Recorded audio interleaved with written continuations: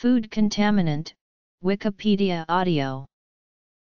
Food contamination refers to the presence in food of harmful chemicals and microorganisms which can cause consumer illness. This article addresses the chemical contamination of foods, as opposed to microbiological contamination, which can be found under foodborne illness. The impact of chemical contaminants on consumer health and well-being is often apparent only after many years of processing. Prolonged exposure at low levels. Chemical contaminants present in foods are often unaffected by thermal processing. Chemical contaminants can be classified according to the source of contamination and the mechanism by which they enter the food product. Agrochemicals are chemicals used in agricultural practices and animal husbandry with the intent to increase crops and reduce costs. Such agents include pesticides, plant growth regulators, veterinary drugs, and bovine somatotropin. Agrochemicals. Environmental contaminants are chemicals that are present in the environment in which the food is grown, harvested, transported, stored, packaged, processed, and consumed. The physical contact of the food with its environment results in its contamination. Possible sources of contamination include: there are many cases of banned pesticides or carcinogens found in foods.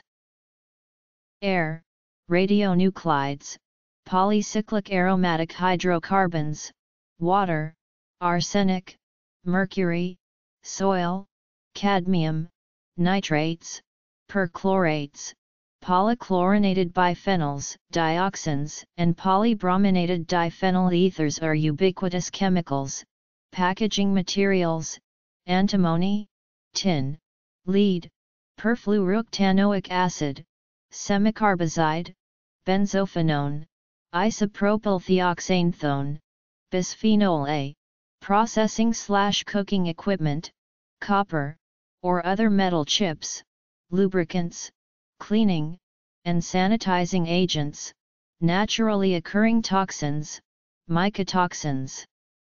Phytohemagglutinin, pyrrolizidine alkaloids, grayonotoxin, mushroom toxins, scumbratoxin, ciguatera, shellfish toxins, tetrodotoxin, among many others. There is a heavy stigma attached to the presence of hair in food in most societies.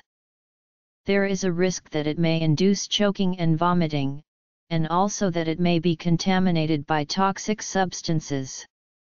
Views differ as to the level of risk it poses to the inadvertent consumer. In most countries, people working in the food industry are required to cover their hair because it will contaminate the food.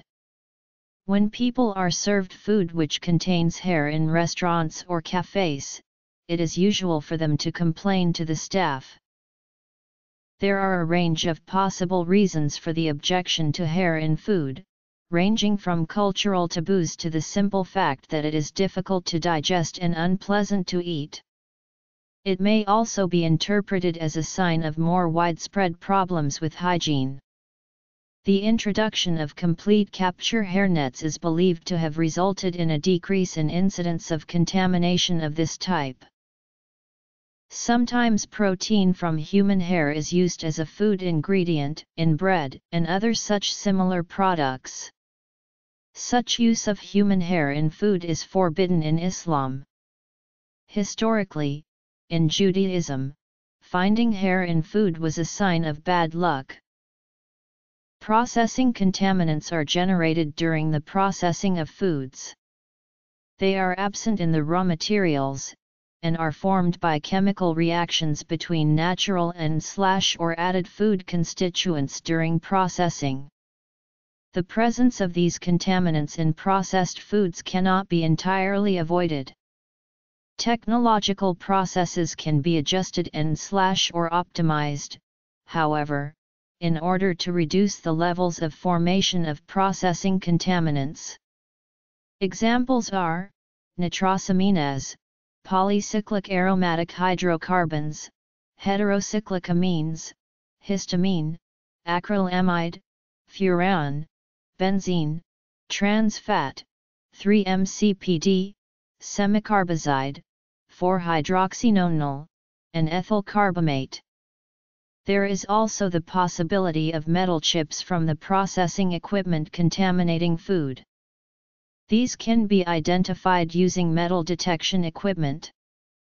In many conveyor lines, the line will be stopped, or when weighing the product with a check weigher, the item can be rejected for being over or underweight or because small pieces of metal are detected within it. Greenpeace exposed in 2006 in China that 25% of surveyed supermarkets' agricultural products contained banned pesticides. Over 70% of tomatoes that tested were found to have the banned pesticide lindane, and almost 40% of the samples had a mix of 3 or more types of pesticides. Fruits were also tested in this investigation.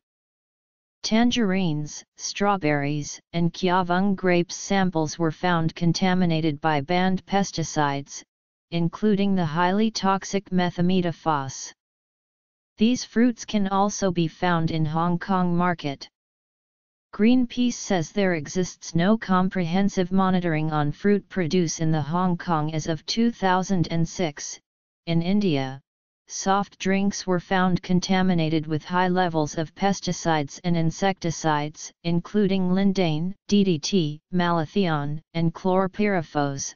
News of formaldehyde, a carcinogen, was found in Vietnamese national dish, pho, broke in 2007 Vietnam food scare.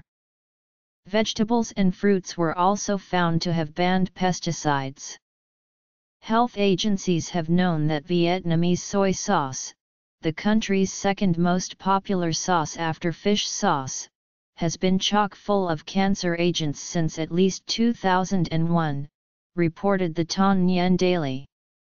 Why didn't anyone tell us? The carcinogen in Asian sauces is 3-MCPD and its metabolite 1,3-DCP, which has been an ongoing problem before 2000 affecting multiple continents. 2005 Indonesia food scare. Carcinogenic formaldehyde was added as a preservative to noodles, tofu, salted fish, and meatballs. 2008 Chinese milk scandal.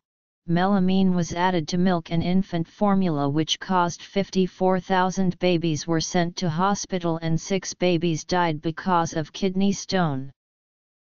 While many food contaminants have been known for decades, the formation and presence of certain chemicals in foods has been discovered relatively recently.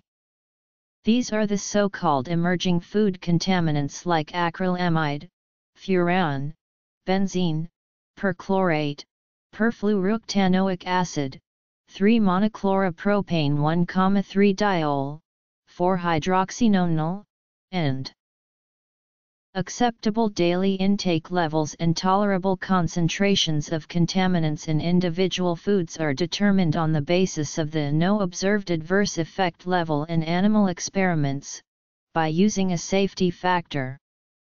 The maximum concentrations of contaminants allowed by legislation are often well below toxicological tolerance levels, because such levels can often be reasonably achieved by using good agricultural and manufacturing practices. The EFSA published a report in 2011 on scientific opinion regarding an update of the present knowledge on the occurrence and control of foodborne viruses. This year, an expert working group created by the European Committee for Standardization is expected to publish a standard method for the detection of norovirus and hepatitis A virus in food. The Codex Committee on Food Hygiene is also working on a guideline which is now ready for final adoption. European Commission Regulation No. 2073/2005 of November 15, 2005 indicates that foodstuffs should not contain microorganisms or their toxins or metabolites in quantities that present an unacceptable risk for human health. underlining that methods are required for foodborne virus detection. Environmental contaminants. Regulatory officials, in order to combat the dangers associated with foodborne viruses, are pursuing various possible measures. To maintain high quality of food and comply with health, safety, and environmental regulatory standards, it is best to rely on food contaminant testing through an independent third party such as laboratories, certification companies or similar. For manufacturers, the testing for food contaminants can minimize the risk of non-compliance in relation to raw ingredients, semi-manufactured foods, and final products. Also, food contaminant testing assures consumers' safety and quality of purchased food products and can prevent foodborne diseases, and chemical, microbiological, or physical food hazards. The establishment of ATIS for certain emerging food contaminants is currently an active area of research and regulatory debate. Pesticides and carcinogens. Hair in food. Processing contaminants. Emerging food contaminants. Safety and regulation. Food contaminant testing.